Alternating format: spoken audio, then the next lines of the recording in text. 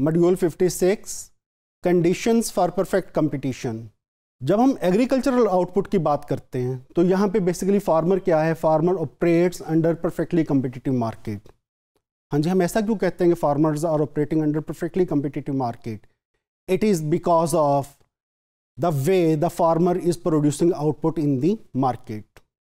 जब आप बात करते हो कि परफेक्टली कम्पिटिटिव मार्केट, तो basically perfectly competitive market is a market structure when there are when there are sellers who are producing homogeneous product.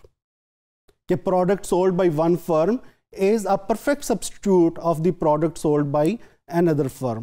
हाँ जी, हम इसको यूं भी ले सकते हैं कि एक फार्मर वीट प्रोड्यूस कर रहा है, जो भी वीट वो फार्मर प्रोड्यूस कर रहा है, it can act as a perfect substitute of a wheat that is produced by some other farmer. और जो second condition under perfectly competitive market कि एनी सेलर कैन एंटर और leave a particular business, there are no barriers to entry and exit in a particular business. के resources can enter और leave in a particular business to carry out production. फिर इसी pattern पे अगर वहाँ पे ये कंडीशन भी होल्ड करे कि there are large number of sellers who are producing same output and seller has no influence over the price that prevails in the market, तो हम तब भी हम क्या कहेंगे कि this is the characteristics of a market that is perfectly competitive in nature. इस market में बेसिकली फर्म या प्रोड्यूसर होता क्या है, वो सिर्फ प्राइस टेकर होता है। he has no control over the price that prevails in the market. साथ में यहाँ पे क्या होता है कि under perfectly competitive market perfect information exists for all the participants.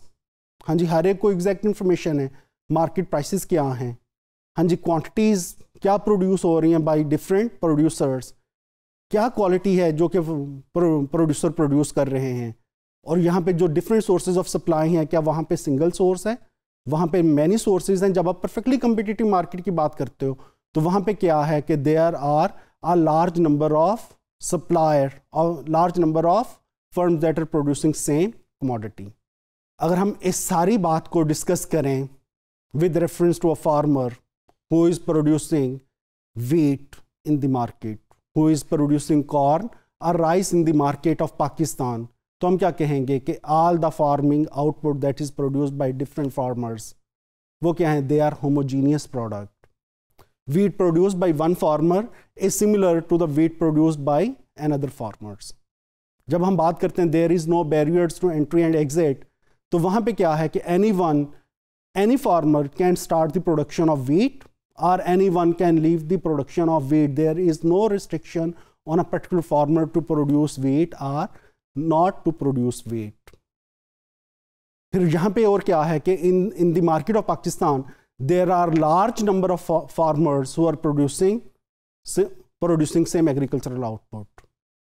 हाँ जी, अगर हम राइस की बात कर लें तो क्या है, there are large number of farmers who are producing rice in the market of Pakistan.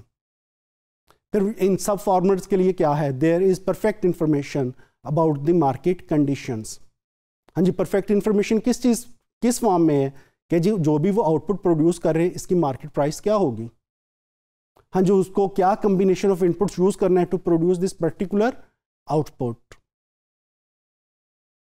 अगर हम इस सारे को अब समराइज कर दें कि farmers are basically the firms are a close example of the firm that operates under perfectly competitive market because of homogeneous product, by producing homogeneous product in nature with no barriers to entry and exit, because of their large number of farmers who are producing same output, and about perfect information about the market in which they are selling their output.